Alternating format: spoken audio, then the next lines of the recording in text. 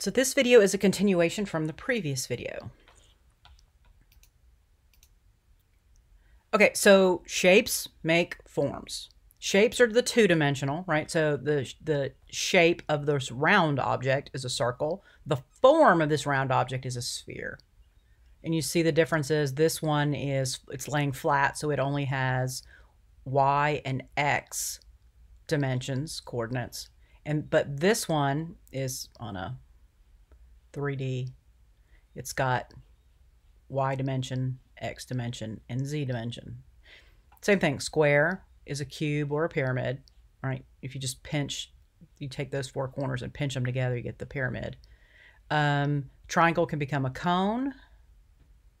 Actually, cylinder should be up here with circle. Anyway, so shapes are two-dimensional, forms are three-dimensional. And just like shapes, forms can be geometric or organic. They can be digital or physical. They can be measured by height, width, and depth. And then a form can be created by combining shapes. And that is called Boolean geometry.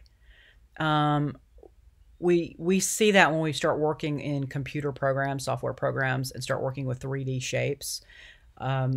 You will use, it's based on Charles Boole. He was the person who founded or interpreted the combining of three-dimensional shapes, which is union, intersection, subtraction, main ones. So you could, for instance, take that sphere and that cube and overlap them and then tell it to join them.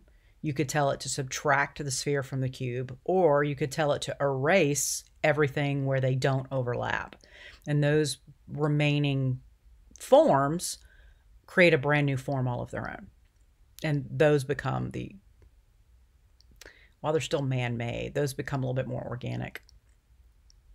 But generally when we talk about organic, we're talking about things like trees and leaves and plants. And depending on how we use them, they can be very ornate or they can be very basic. So in digital design, just think of the form as the object you're designing for. And that will help you start to understand. And so what I tell people is when you start looking at something that's very complex and you want to draw it or create it, break it down into its most basic forms. It makes it easier and less overwhelming. It's the place to start. Very interesting. Oh, I just noticed the tail has been either broken off or it wasn't painted. His tail's like that too. Anyway, so interesting, right? This is organic. And this is interesting, right? So you start to look at these shapes and how they are kind of like Legos and forms. Legos are, I'm going to use Legos because I'm guessing most of you all have used or played with Legos, own Legos. I did as a child. I saved up my allowance for months until I could afford this Lego kit, and it was $11. And every time my mother took us to the store, I would go in and I would visit it. It was this kit on the top shelf. I could still see it. I don't know how old I was. I was probably, I don't know, 9 or 10. And I would go and I would visit it. And it was $11. And back then, $11 might have as well have been $1 million. It was so much money. Because, you know, I mean, if I got 50 cents for allowance, you know how long that took, 22 weeks to save up for that. That's a long time. And so I finally got my $11 because I got some birthday money. And I went and I bought that Lego kit. And it was one of my favorite things to play with. And so here, these shapes are made out of clay. And they're used kind of in the same way to create different little Zen arrangements. And that's really clever. Here we go, talking about Legos. So the form of this building started with rectangles. Based on, whoops. It's amazing how you cannot see typos until you something's not right.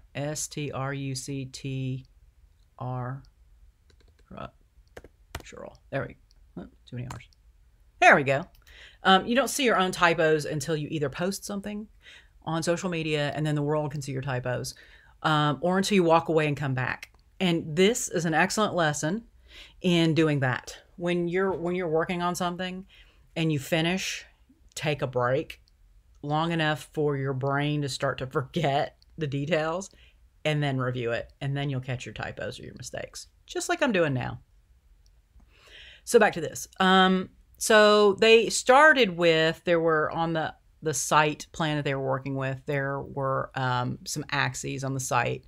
And they used that to start to, here's the main axis on the site. And they used this with the rectangles, the forms, and then they began to break them up based on different information that they had that we don't know, until they got these buildings. And, you know, the whole idea of form follows function, which you're going to hear me talk about that quite a bit, is shown here. And it starts with the basic forms. And when we talked about the Boolean geometry, right? So we have this one axis this way, this other axis this way, and you see how we cut through and start to cut, right? So that would be a subtraction of form.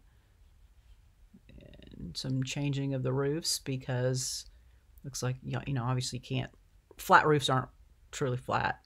They have to be able to drain, so they're sloped. And so they sloped that for drainage.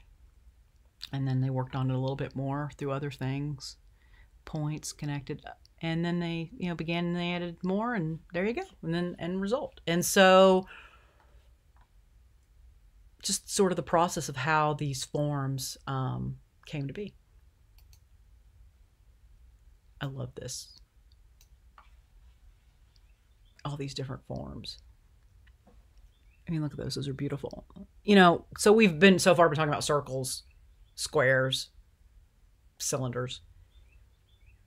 These forms are more where, you know, architectural design tends to look to go. And it's beautiful. And you can use these as inspiration. Hint, hint. And so if you look at the building on the right, and that's the building. It's built. Now look, so it's the models and the modeling materials and lighting have gotten so good, because I teach 3D animation program as well. I use 3D Studio Max, and the rendering package now for that program is so amazing. You can't differentiate between a model and a photo anymore. And so here is a building that is, let's see, pays tribute to DNA. The most important source code of modern biopharmaceutical industry through the curve modeling, spiral, and irregular forms. And so they used the form. So this was their client, and they used what the client did to symbolically create a form based on what they do.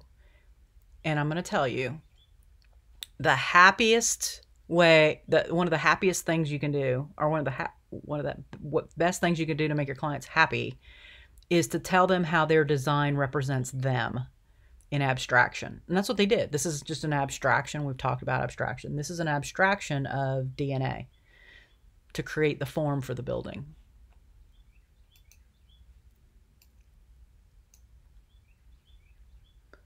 Okay, so texture is it's the way a surface feels, or the way it's perceived to feel. If you look, like for instance, if you look at that painting, you can touch it, right? He used layers of oil paint to give both literal and figurative texture to his work. That you can touch, but the other stuff on the page is flat.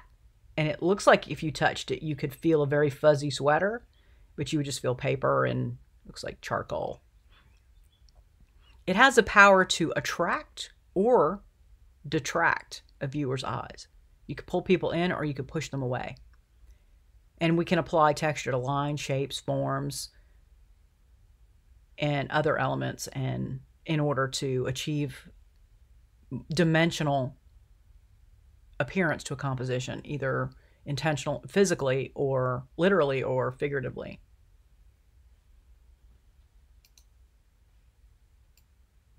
And so, as we talked about, there are two types: tactile, where you touch it and you feel it, and visual, where it looks like if you could feel it. So tree bark, literal tree bark, would be tactile. A photo of tree bark, which is on the right, would be very smooth, but your brain, having touched a tree, would know that you could feel it, so that becomes visual. Okay. I got more on this one than normal, I think. And then so we often work with texture in architecture. Here's an example of she was doing, or he was doing, the person who created this, Liz Steele, I assume she was doing a sketch, a rendering, and she created these material panels to show textures. And so, of course, buildings can have both visual and tactile textures. The visual textures are in the shapes and the forms, while the tactile textures are in the materials that comprise them, such as brick, wood, fabric. And we can simulate these textures in renderings of models and elevations that we present to clients during the design phase, because I'm going to tell you, most of your clients are not going to be where you are on the visualization scale. They're not all, but most people don't score as high on the visual scale as you do. And so we have to take what's in our head and replicate it as a drawing to show them. And we have to be able to emulate texture so they can see what we're talking about. In fact, here's an example of what I'm talking about in terms of photos, right? So here's potential brick textures that we could pick out. So as designers, when we're thinking about, well, what materials are we going to use, we get little swatches that we can look at, and we have to make decisions from that. And it's tough to do that, because you see all these choices, like, well, which is the right one? And of course, you'll know based on certain things like the style. What is the style? What are your client's preferences? And then from there, we pick. And here you can see the final built product of the brick in this space.